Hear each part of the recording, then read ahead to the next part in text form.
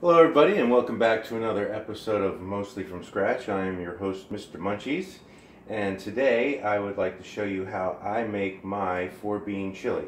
Now let me start off by saying I like my food with a bit of spice, heat in it.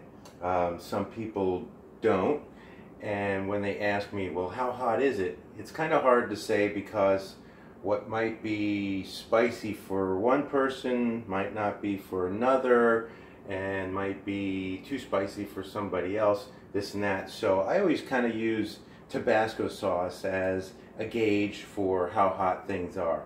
If Tabasco sauce is too hot for you, then this is going to be too hot for you. If it's not hot enough, you may need to add a little more.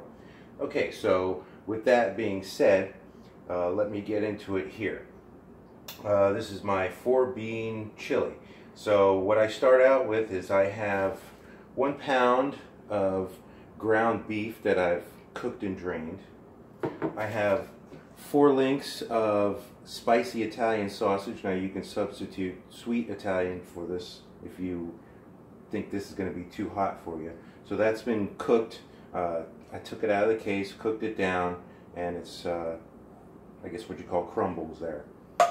And then in this pot I have some chorizo. This is not chorizo links. Let's see if we can get a close-up of that. There we go. It's the chorizo that comes in a tube. Okay, this is the pork chorizo. All right, so I've got all this, all the meats already cooked down. So I'm going to start combining the things together. First, I'm going to add my ground beef to the chorizo. Get my heat back on here. About medium heat. Ground beef, Italian sausage.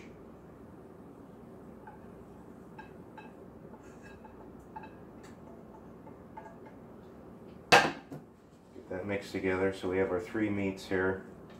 Ground beef, chorizo, and Italian sausage. Okay, 2 cans, 15-ounce tomato sauce.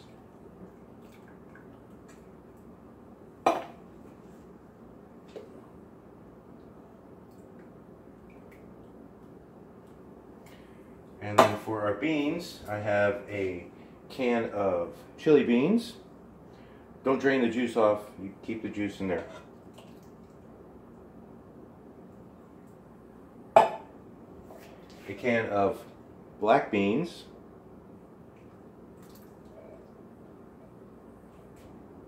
A can of dark red kidney beans.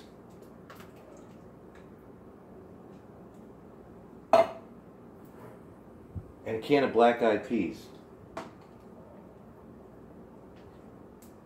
Okay, those are all in there together. Get that mixed up.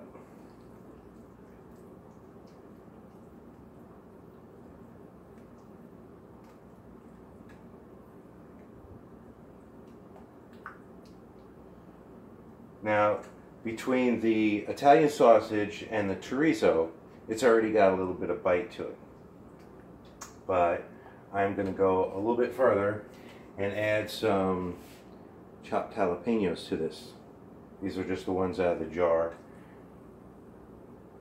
because that adds not only a little extra heat, but some flavor as well. Get that stirred in.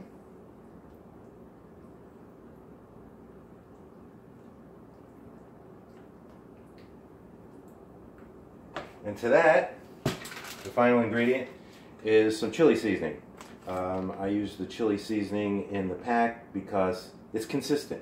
I could throw my own seasonings in there, you know, chili powder or whatever.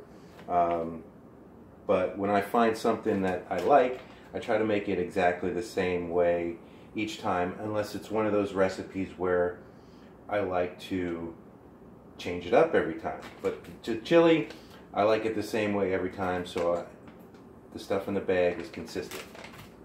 So I'm going to add 2 packs of the chili seasoning to that.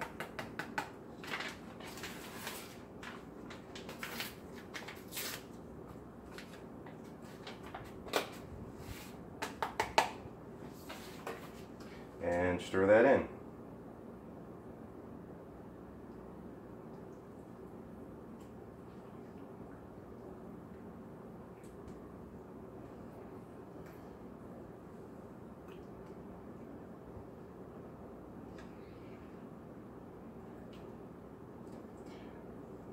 And that's pretty much it. Get a close-up of this here.